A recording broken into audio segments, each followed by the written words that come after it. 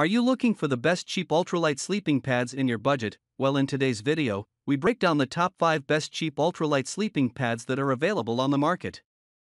I made this list based on my personal opinion, and I tried to list them based on their price, quality, durability, and more to see the more information about these products.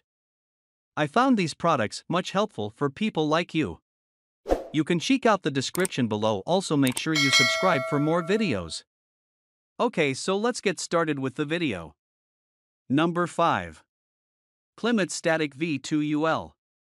The Klymit Static V2 UL is a very affordable air pad and weighs just over 1 pound. It is also one of the most comfortable cheap sleeping pads you'll find for backpacking. The air chambers are designed to keep the air in place. It's even good for side sleeping. If you need a warmer pad, Klymit also makes many other versions of the Static V, including insulated and extra wide, but some are heavier or pricier. A lot of backpackers have tried out Klymit products. Their experiences differ drastically. Some say their pads held up for years. Other people complain about pads leaking on day 1. Even more people say that the pads eventually start to leak because the seams don't seem to be heat sealed well. The good news is that Klymit is really good about returns and has a lifetime warranty. Just make sure you test your Static V before taking it on a long hike. And bring a patch kit. Number 4. Sleepingo Ultralight Air Pad. The UL sleeping pad by Sleepingo is one of the most popular and best-selling on Amazon. It is incredibly cheap. Considering the price, the specs look really good: just 14.5 ounces, a 2.1 R value, which seems to be accurate, and a weight limit of over 300 pounds. It only takes about 10 to 15 breaths to inflate. But, as with all gear which seems too good to be true, the Sleepingo is definitely cheaply made. It will eventually pop on you, so you absolutely must make sure you have the repair kit on trips. The shape of the air chambers can make it somewhat difficult to patch. Another issue with the cheap sleeping pad is that the valve is in a weird place at the end of the pad. If you need to re-inflate the pad at night, which a lot of hikers say was necessary, you have to get off the pad and flip it over. Number 3. Ryno Tuff Sleeping Pad. At 75 by 24 inches when inflated, the Ryno Tuff Sleeping Pad is larger than the other cheap backpacking pads reviewed here. It is surprisingly lightweight for its size. The pad by itself weighs 14 ounces. With the included pillow, it is approximately 17 ounces, but is really slippery and uncomfortable.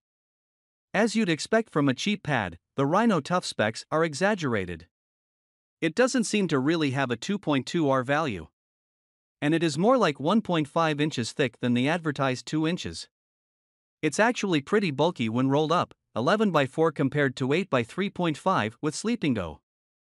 You can also expect the Ryno Tuff pad to slowly deflate on you at night and eventually experience some pops. Despite these issues, the Ryno Tuff is still a pretty good summer backpacking pad if you are on a limited budget. Number 2. Therm-a-Rest Ridgerest SOLite. When it comes to warmth to weight, you won't find a better cheap sleeping pad than the Ridgerest SOLite.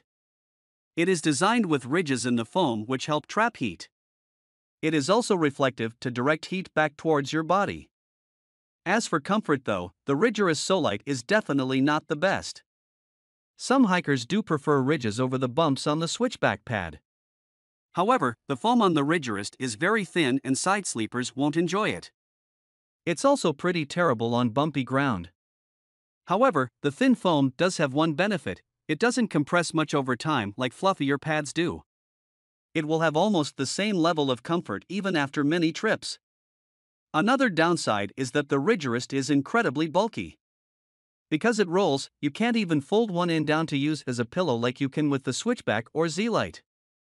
Number 1. Summit Ultralight Air Mat. The S2S Ultralight Air Mat gets my pick for the best cheap air pad. While it does cost the most out of the pads reviewed here, it's worth it because of the better quality. It is really designed to last through many trips and won't leak on you. The material is pretty durable too. It doesn't lose air overnight like most other air pads do. At 2 inches thick, it is one of the most comfortable budget pads you'll find. S2S uses air cells instead of long chambers, so it is decent for side sleepers. Other cool things, the stuff sack doubles as a pump. It only takes about 3 pumps with the sack to fill it up.